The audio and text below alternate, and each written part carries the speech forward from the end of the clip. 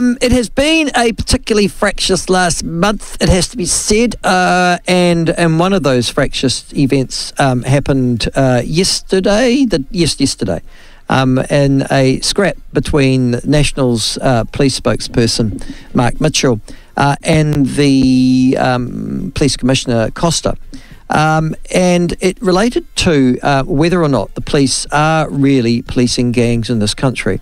The growth of gangs over the last 5 years has been a phenomenon that we have not only witnessed on our television screens, but probably personally noticed in terms of the visibility of gang-patched individuals throughout the country. They would appear, in good measure, to be conducting their activities with a deal of impunity that has made most of us put law and order very close to the top of the issues that will inspire us to vote at the next election. And certainly it was a prominent, you'd have to say, a very prominent issue for the Hamilton West by-election last Saturday. It's not just Ram Raiders, but also the 501s returning and the increasing, I have to say, escalation of gang-related activities. Well, that occasioned a bit of a scrap yesterday between National's spokesperson on police, Mark Mitchell, and also Commissioner Costa, over whether or not the police were doing enough for gangs. To review the year, and also to talk about that specific, we are joined by Mark Mitchell. Mark, thank you very much for joining us. Welcome to the show. You're welcome, Michael. Yeah, thanks, Michael. And listen, you're no stranger to taking on gangs as well. So, you know how important it is to send a really clear message to them that there's zero tolerance for the misery that they peddle. Absolutely. And the havoc they create in our country. Absolutely. So that's why I'm interested that you barreled Commissioner Costa yesterday. What was the background to that, mate? The background of that is in the last 12 months, for example, the response to the gangs when we had the drive-by shootings, we've had almost a 60% increase in gang membership in this country, and every day people are seeing gang members taking over public spaces, intimidating and abusing members of the public, and our police have to face firearms-related incidents related to gangs 6 times a day. So they're out of control. They're more violent, they're better armed, and they're willing to use their firearms. And so the government's response to that, with the pressure that we're putting on them, was quite simply to come out and say, well, we've stood up Operation Taufero. The problem with Operation Taufero was it was a smoke and mirrors. It was business as usual. And what I mean by that is the frontline police officers that were going about their normal general duties business were just asked to record any contact with a gang member, any property seized or any firearms seized, just put that on the spreadsheet and record that against Operation Taufero. There was no substantive, I think there was about 40, if that, maybe 35 dedicated staff on Operation Taufero. So it was quite simply business as usual, but the government kept on standing up in Parliament and kept on making press releases, trying to deceive the public into believing that they'd stood up a substantive response. And the Police Commissioner stood by and let that happen when he knew that that was wrong, and I was getting emails from his staff daily saying, this is a big deception. This is Operation Taufero is not a substantive gang task force. It is quite simply business as usual with us recording our contacts against, in that spreadsheet. And did Police Commissioner Costa accept that that was a valid interpretation? Well, if you look at the committee, he came to the committee and he couldn't even tell me when I pressed him how many dedicated police officers were on Operation Taufero, because he knows the answer to that is deeply embarrassing for him and deeply embarrassing for the government. And this has been a trend that they've carried on, is that when we had the 500% increase in ram raids and aggravated robberies happening all around the country, the government came out and announced the retail crime squad or crime unit. You know how many members are on that? 2 sworn members and 3 civilians. And they were still in the process of actually recruiting those and standing them up when they made the announcement. There was nothing the retail crime unit was set up or established that could have done anything about the ram raids and the aggravated robberies. It was quite simply a joint venture that they'd done with Retail NZ to deal with shoplifting and loss prevention. But they tried to sell that to the public, that was their response to the ram raids and aggravated robberies. Complete deception again. Then they rolled out their retail crime fund and they say, $6 million, we're going to get out there, we're going to support our businesses. As of today, Michael, 13 businesses have had physical security measures installed as a result of that announcement. And quite simply, again, the retail crime unit, I don't know who's actually responsible for rolling that out, but if it's the retail crime unit, then they just don't have the capacity and the bandwidth to do it. So the government just keeps on making these big announcements, trying to deceive the public into believing that they're doing something, when in actual fact they don't have the capacity, they haven't planned it, it's knee-jerk, and the policies end up being a complete failure. No, that's fair enough.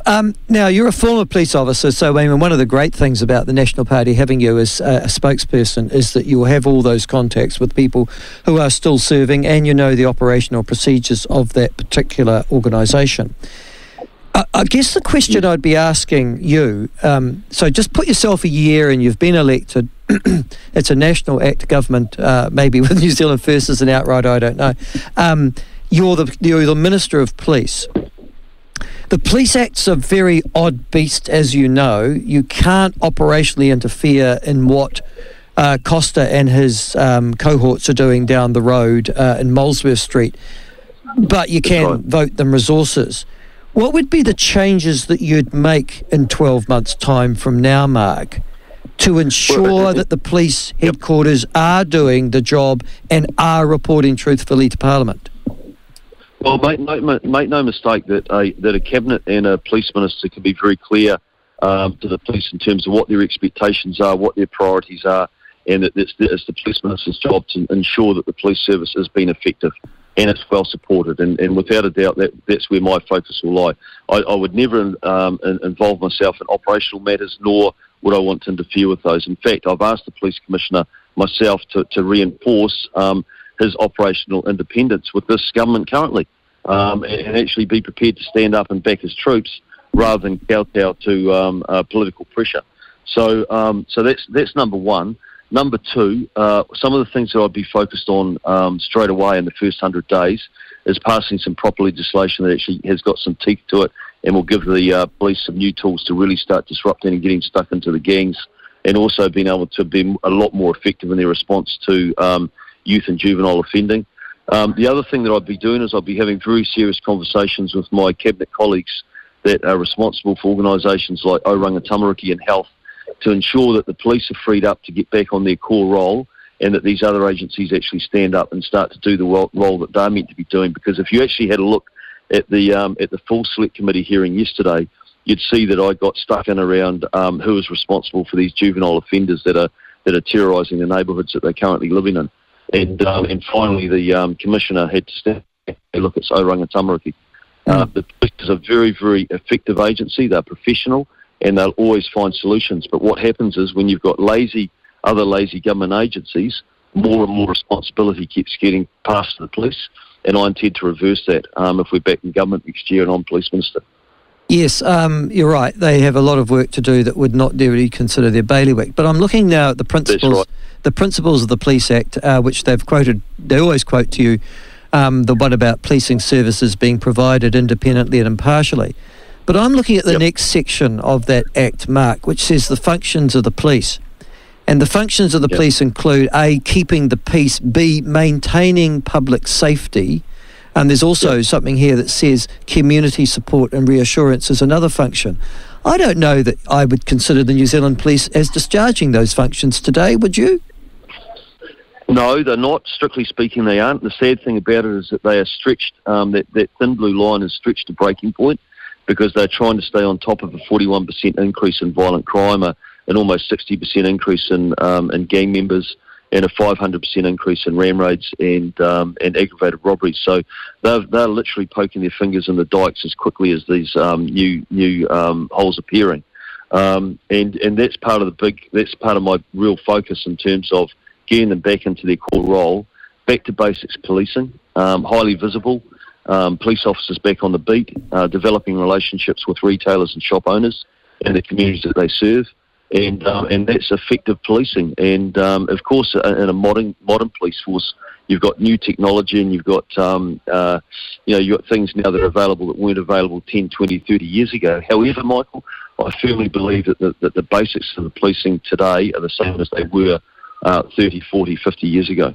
And that's quite simply being visible in your community, building those relationships, and being able to respond when they ask for help. Okay, Poto Williams is, I see, retiring from Parliament completely, and obviously will be out of Cabinet. In good part, do you think that one of the reasons that the police have got so PC and woke is because of her having been in charge, or is it a problem within the police administration itself that those sort of people tend to rise to the top because they live in Wellington, and Wellington's a very different place than the rest of New Zealand? Well, I think you're absolutely right. You've hit the nail on the head with Poto. I mean, I've got nothing against Poto, and she came to Parliament like all of us because she was passionate about making our country a better place. However, I felt very strongly that she wasn't that interested in the police portfolio, and she certainly wasn't providing the leadership that was required, and that's why I set it as one of my goals to try and get her moved on and out of that position, which finally the government, they folded on that, and they did it. In terms of the leadership in the police, I worked with Andrew Costa when I was Associate Minister of Justice, and he was Deputy at Justice, a man of integrity. I'd never ever question his integrity, very smart, very strong on policy. Do I have confidence in him at the moment as in leading our police service? No, I don't, because I think that he's got to unshackle himself from the soft on crime Labor government, whose policy settings from day one have been headed towards emptying our prisons, which they've almost got to a 30% emptying of our prisons, while at the same time you've got a 21% increase in violent crime, prioritising things like repealing the three strikes legislation, which is our only tough piece of sentencing legislation that we have.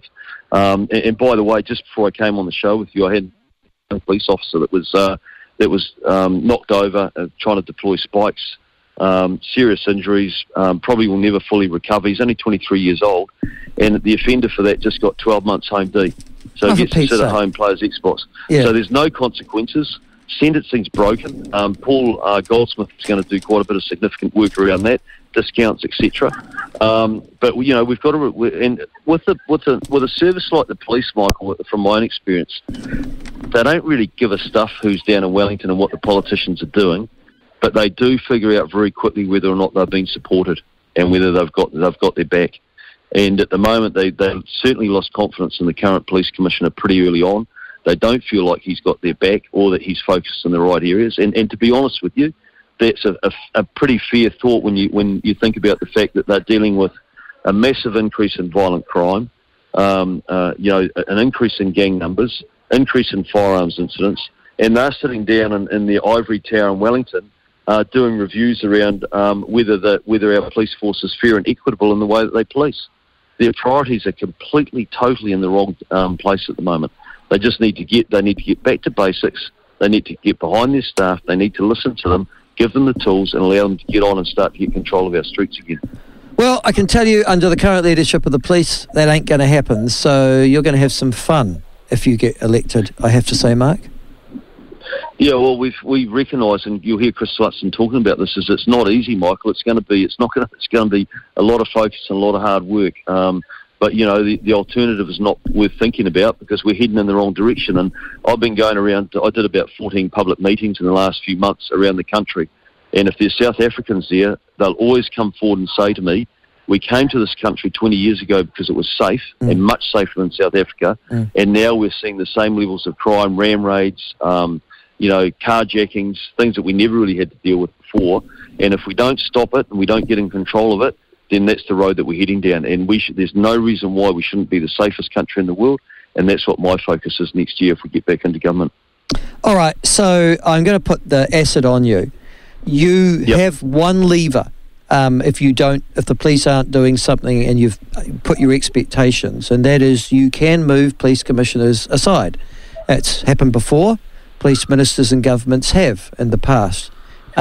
Is that an option for you as well? So, of course, that's an option, but I'm not going to go into that. Ultimately, that's something that has to be consulted with Chris Luxon. Yeah. But we are very determined and we are very focused that we are going to get the police back up on their fours. We're going to support them. We're going to have their back. We're going to give them the legislation, the tools that they need, and refocus on a back to basics policing. And if you have a commission that doesn't want to go in that direction, then you really you don't have much choice but to have a change. Okay. Mark, thank you very much. You have a very good Christmas. It's nice to talk to you. That is Mark Mitchell, the police spokesperson. Can I just say, if I was a police commissioner and I was looking at the polls at the moment and I was Mr. Costa, I'd be saying to my family, another year, I think. What do you think?